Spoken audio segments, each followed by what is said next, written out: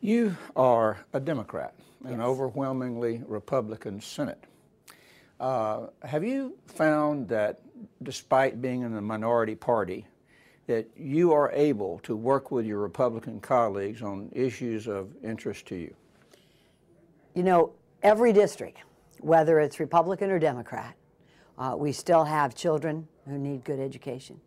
We still have the elderly who need good health care and proper transportation. And we still have young people coming out of our fine universities who can't find jobs in Florida. So we have a lot of common interests across the board, whether you're Republican, Tea Party, Democrat, or very, very progressive. We all have the same issues. We just have different ways to achieve them.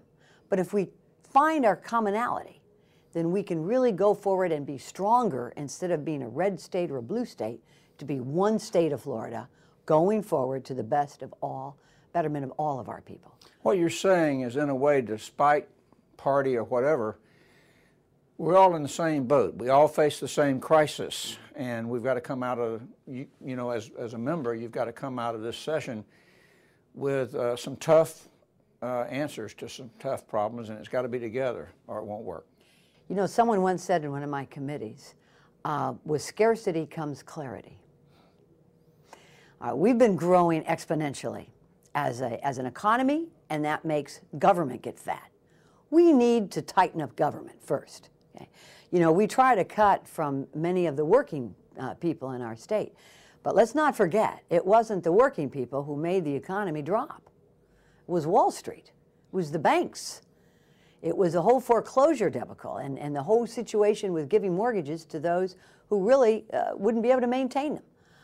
So I think we need to keep our focus straight, that we need, when we talk about cuts to pensions, we talk about cuts to teachers and to education, we need to know that this has to be across the board.